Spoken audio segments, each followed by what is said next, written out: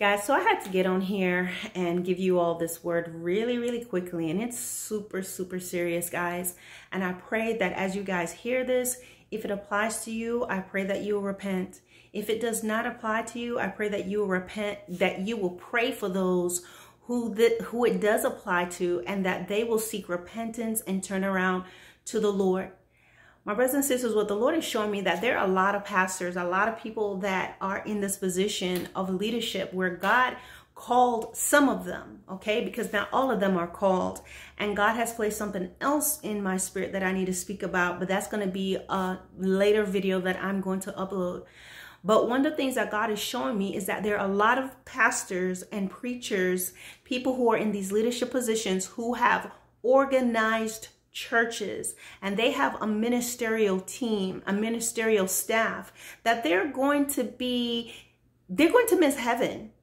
They're going to miss heaven, even with the churches, the campuses, and everything. And the reason why they're going to miss heaven is because there's several things. One is they're being influenced by the crowd. They're being influenced by the big tithers. They are also tithing. And when tithing is no longer a requirement, there are many of them that have seen the scripture and the chapters in the Word of God and in how tithing should be. So even if they wanted to continue doing this, a lot of them are robbing the people. They are not doing this for anything other than themselves. They are building churches with the money instead of people. But guys, that's just a small bit of it.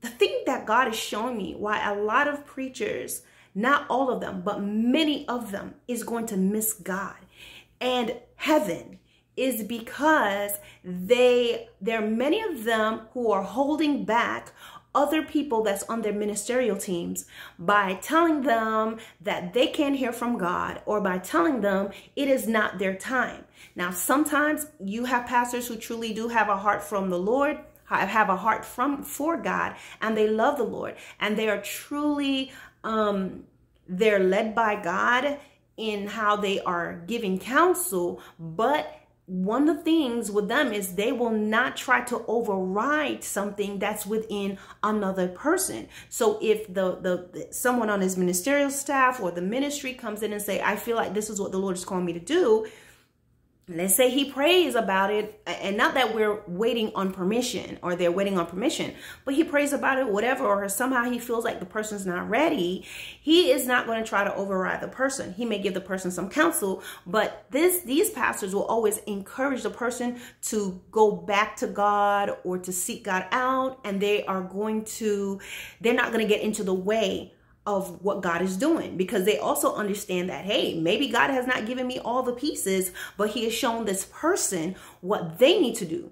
So because it is this person's life and this person's call and this person's vision, I won't necessarily get all of it. So they respect that. They try to guide people, but at the same time, they know that, hey, God is God and God is sovereign. I can't override God.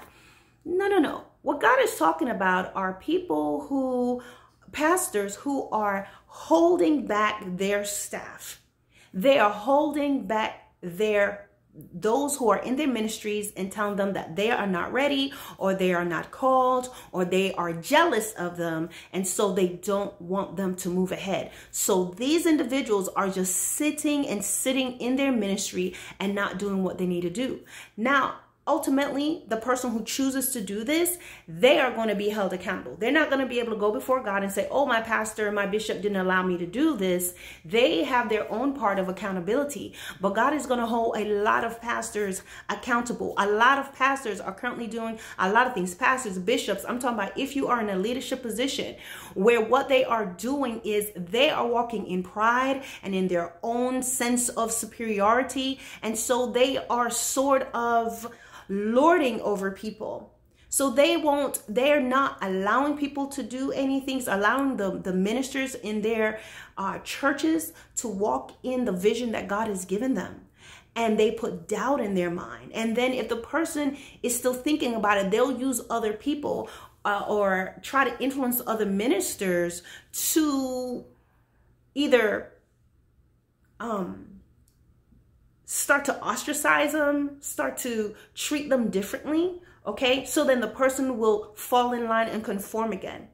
Another reason why a lot of pastors are going to miss God is because I think I said this already, they're being influenced by the people, by the majority. What does that mean? You're preaching what's popular. You're teaching what's popular. You're avoiding those topics that you need to give straight answers. You are mulling over certain things. You are listening to what other people are telling you as far as, oh, we need to bring this into the church, or we need to take this out of the messages. So you're listening to these people, because a lot of those people that's on your ministerial team, oh my goodness, the Lord just showed me something else. A lot of these people on this the ministerial teams are lining your pockets really good. They've brought some great things, giving you some great gifts. They have brought some money into the church. They have brought some people into the church. They've given you some connections. So your hands are tied.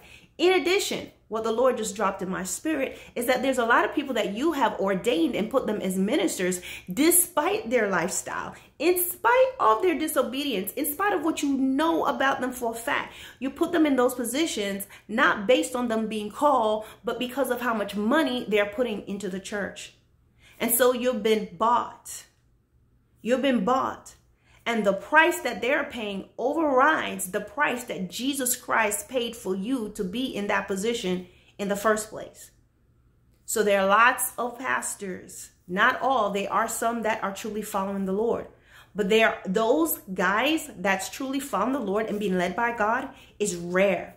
Rare. Just like you hear the scripture that says the path that leads to destruction is wide and many is there, and the path that leads, the narrow path that leads to everlasting life is narrow and few find it. It is the same way with churches.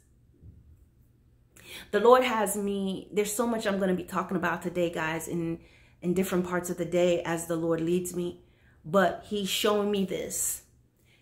A lot of pastors, a lot of bishops and ministers, those even some that you're seeing on television, the ones that you're going to their church every Sundays, the ones that you grew up on, the ones that you're reading about, seeing, even some online, a lot of them will not see the face of God. A lot of them are going to be walking in a Matthew 7:20 through 23 experience. And they're going to hear, depart from me. And they're going to ask the Lord and say how they did all these great things in their churches. And God's going to say, I never knew you. You who practice iniquity, you who practice lawlessness. Because it is iniquity to try to hold someone back from doing the things that I've called them to do. The thing about it, there's going to be blood, a lot of blood on these pastors' hands.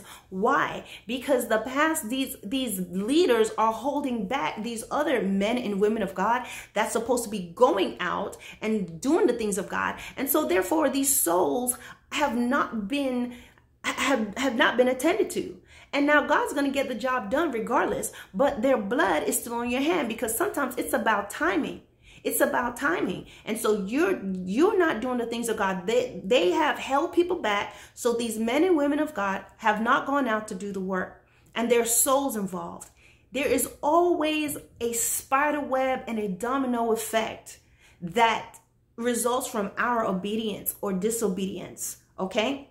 The domino effect of blessings or the domino effect of cursing, the domino effect of life or the domino and cobweb effect, if you want to say, of death, life or death. We got to walk in Deuteronomy 30:19, where God says, I call heaven and earth as a witness against you to choose life or death, blessings or cursing, that it may be well with you and your descendants. So while a lot of pastors are doing a lot of great things, it looks good to you, it looks good to me in some cases, many of them will hear, depart from me. Many ministers and leaders and teachers and prophets are going to hear, depart from me. But God has shown me that a lot of pastors are walking in pride. They're walking in jealousy. They are walking in manipulation. They are walking in control. And therefore they're stopping people. They're either stopping people from doing the things that they need to do, having their ministers in there like glorified secretaries and water carriers, okay? They've ordained and brought people in the ministry Just because that person has money, they've shut their mouth on the truth. They stop preaching the truth because they're following what their minister and the people of the church are telling them to make them comfortable, to keep the pews filled, and to keep money in their pockets. God is calling you guys, you pastors, to repent. Repent before it's too late. Repent before it's too late. Repent before you find that you are taking your last breath and you are still in this era. This is the word of the Lord today.